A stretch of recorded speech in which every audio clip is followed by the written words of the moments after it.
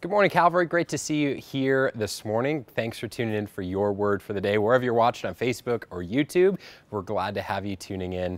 I've got a question for you. Do you have something looming on the horizon that's causing stress or anxiety?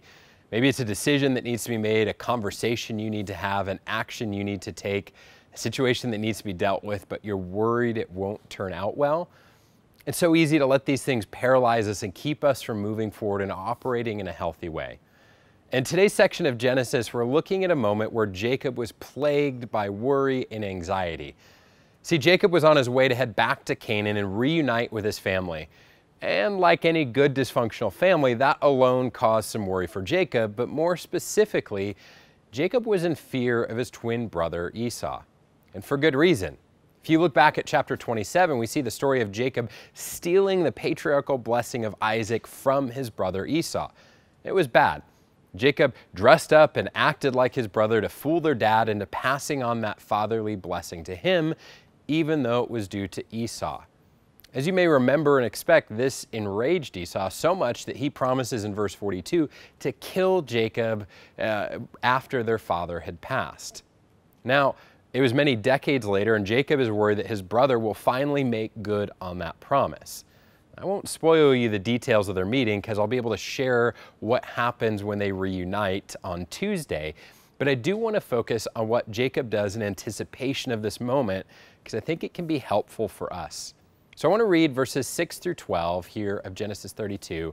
And as I do that, I want you to hear what Jacob does in preparation for this moment.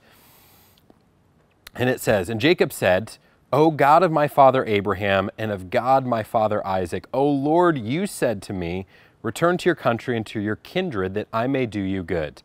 I'm not worthy of the least of all these deeds of steadfast love and of all the faithfulness that you have shown to your servant. For with my only staff I crossed this Jordan, and now I have become two camps. Please deliver me from the hand of my brother, from the hand of Esau, for I fear him, that he may come and attack me, the mothers, and with the children. But you said, Lord, I will surely do you good, and make your offspring as the sand of the sea, which cannot be numbered for multitude." So Jacob has some tactical strategy that he employs. He splits up his men, he gets ready for a possible attack. But then notice what he did there. He prayed. He went to God and he prayed about his situation.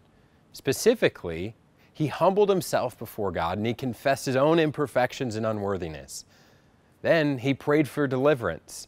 He acknowledged that he needed God's help to get out of this bad situation. Then he acknowledged his own fear and anxiety. He told God about it and shared why he was afraid. And then finally, he rehearsed God's own promises and statements back to him. He prayed to God and said, "You said that I will surely do you good and multiply your family." I share this with you because I think this is a wonderful template for us to use to guide us through moments of worry or stress or fear or anxiety. See, Philippians 4 tells us to take our anxiety to God in prayer, and I think this prayer of Jacob is a great example for us.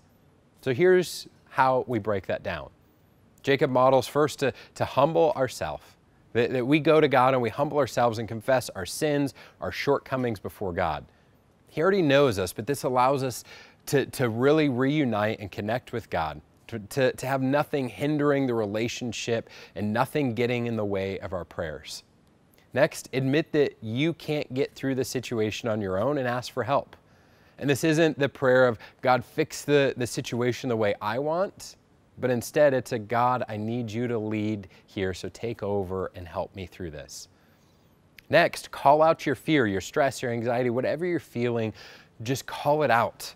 There's great power in naming the things that are haunting and affecting you, so call those out before God and name them. And finally, remind yourself of some of the promises of Scripture. I'm not going to name them all here because there's nearly 7,500 promises that God makes to us as His people in Scripture. So make use of a concordance or web search to help you find and understand promises about your specific situation. But before you act on that situation that's causing worry or grief or stress, stop and pray. Get right before God, ask for help, share your struggles, and remind yourselves of promises like the fact that God is with you, will never leave you or forsake you.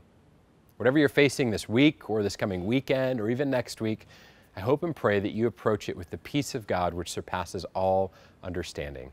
Have a great and peaceful day, Calvary. We'll see you next time.